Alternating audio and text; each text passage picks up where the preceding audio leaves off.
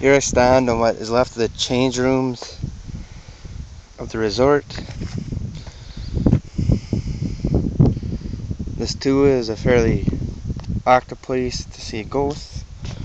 Over here is actually the remnants of the building, which seem to have been toppled over, or vandalism has taken its course and they pulled this down. The wall shows scratch marks, so maybe someone got scared and they tore it down, or just fell down by itself. Over there is the other area where the change room used to be. This was not, over there was not that active, but over here was. So anyways, peace out.